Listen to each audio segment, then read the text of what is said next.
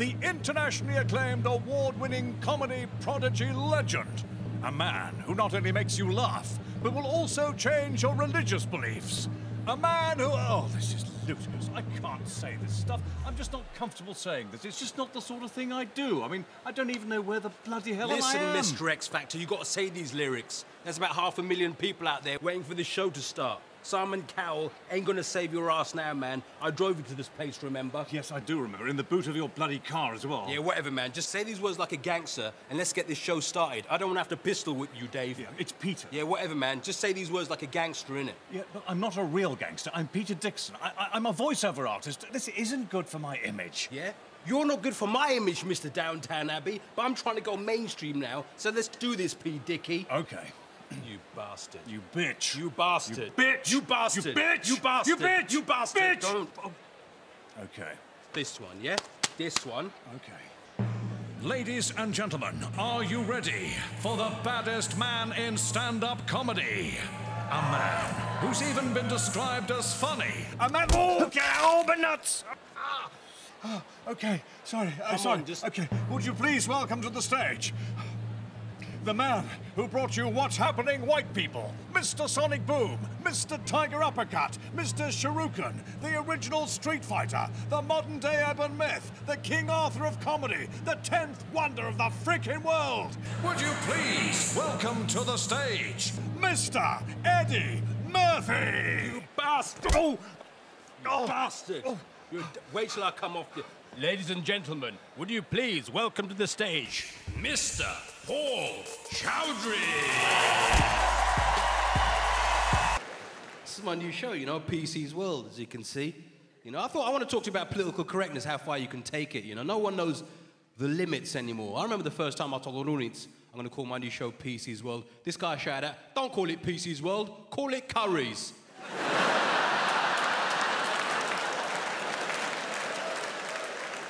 Don't clap that, you racist bastard. Dave's like, yeah, mate, get him out, Packy, bang. I like London in general. You get a lot of close talkers in London, though. You know, what's happening, mate? Scan, you know those right in your face. You're too close, that's what's happening. Let's keep this conversation arm's length. You know you're too close to me if I've got to be cross-eyed while I talk to you. If I've got to breathe in while you breathe out. I might as well get off with this geezer. It's the problem with London, it's overcrowded. You can't even get a seat on the tube. I think there's a rule, though. If a pregnant woman comes on the train, give her your seat. Pregnant woman came on the train the other day. I go, there you go, madam, there's a seat. She sat down. I said, congratulations on the baby. She goes, I'm not pregnant. And then she didn't give me the seat back. I thought, what's her problem? So I said, congratulations on the Kentucky Fried Children, then. It turns out they were Greg's. There are things you can, and there's things you can't say. You know, like, I realized this when I did a show on this very stage for BBC One called Live at the Apollo. Anyone see that? Yeah. I was the very first Indian on Live at the Apollo, and the last. Give you an example, right? Mo Farah turned up. Sat right there. You know who Mo Farah is? Yeah. Internationally acclaimed Somali, Mo Farah.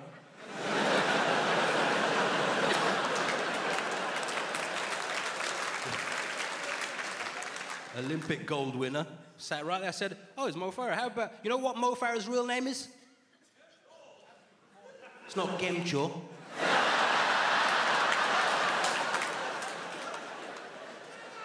How did you go from Mo Farah to Gemcho? That's what you call a good Jew. Sukaris. Sukaris. That's what you call a Punjabi. Oh, shut up, a bastard! Sukencho. I did a lot of jokes about good Jews in my last DVD. They wanted to fight me in the street. Why did you say that? Sukaris. Sukaris. What are you doing, man? Sukaris. So Mo Farah turned up that night. Anyone knows Mo Farah's real name is? Apart from Kemcho? Exactly, Muhammad Farah, but he said he had to change his name to Mo Farah because white people weren't comfortable with a Muhammad running around at record speeds.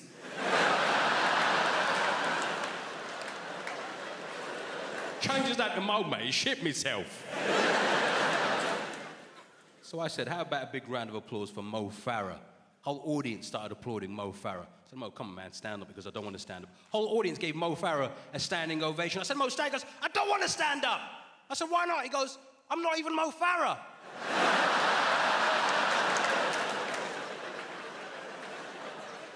It was just some other black guy that was sat there. And now I look like a massive racist. You ever try and diffuse a racial situation, you make it even worse? That's just not Mo Farah, it's just some other Maltese ahead.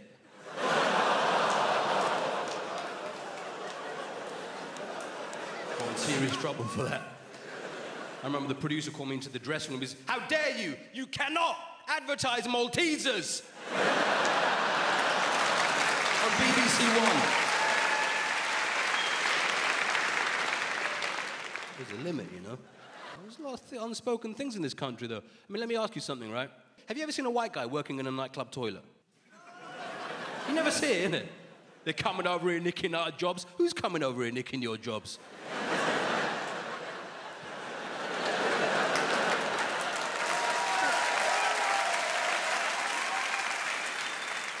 I've never seen a white guy going, no cash, no gash. So was some guy who can rhyme, no cash, no gash. No spread, no lay.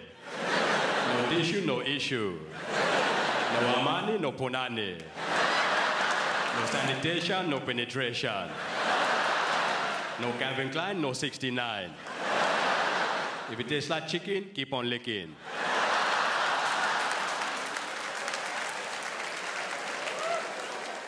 No Paco Rabanne, you go home with the man. No aftershave, you go home with Dave. Has anyone ever been kidnapped before?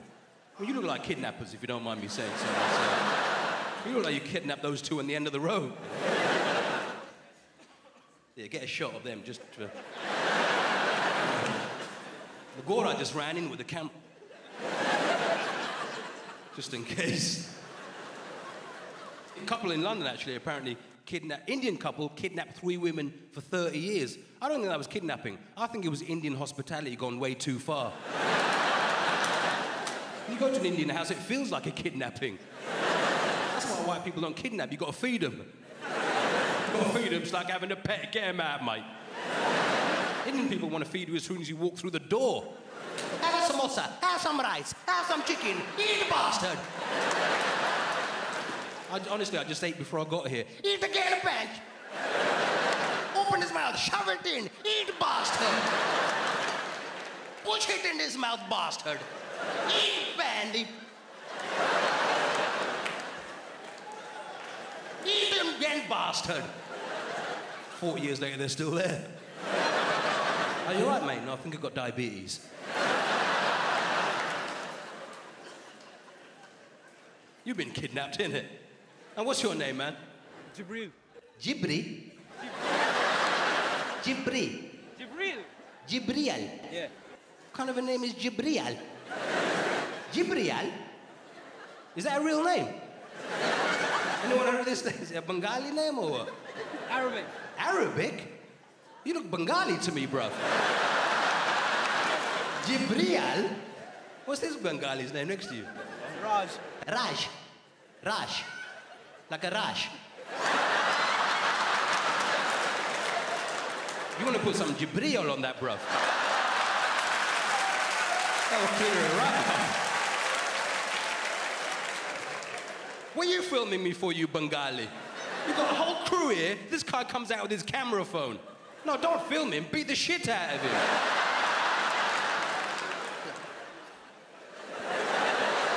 That camera is going to be better than all these professional video equipment.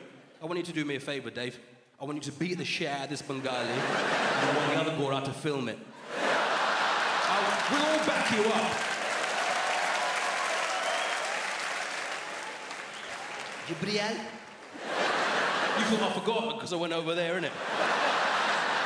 Oh, shit, man, that was close, innit? Ah, that was close, fam. You're a dead man right now. Jibriel.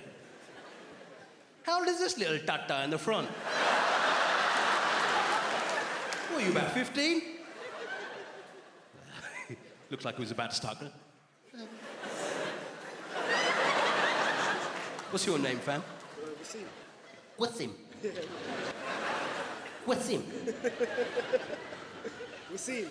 What's him? Like what's him? What's him? You're a DJ, bruv, isn't it? What's him? Man like what's him at the front? This guy's texting now all of a sudden. Are you texting now, you bastard? What's your name? Sing. Sing? Don't piss about. Sing.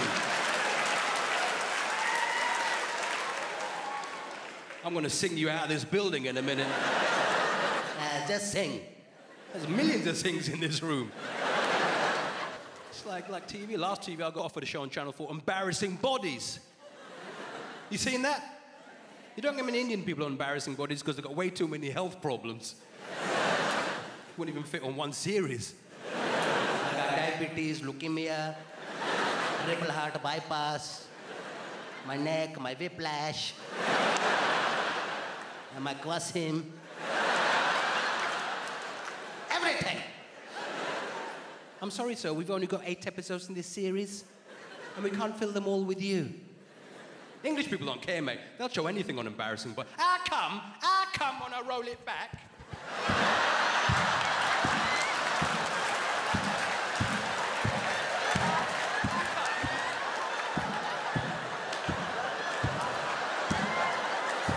Get the camera and shove it in the end. Sort it out in the end. Come I got 4 bollocks. What's all that about, mate? Am I supposed to have a 5th bollock on the back of my knee? Get the other camera and shove it up my ass. I would have showed him my hemorrhoids. That's terrible, sir. Have you spoken to your doctor about this? No, I'm too embarrassed, mate. I thought I'd go on national TV instead. Showed him my kwasim.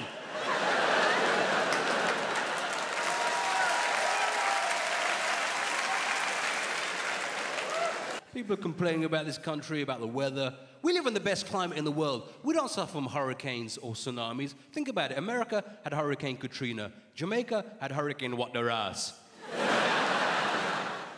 And we had Hurricane Dave. Knocking over bins like it was pissed.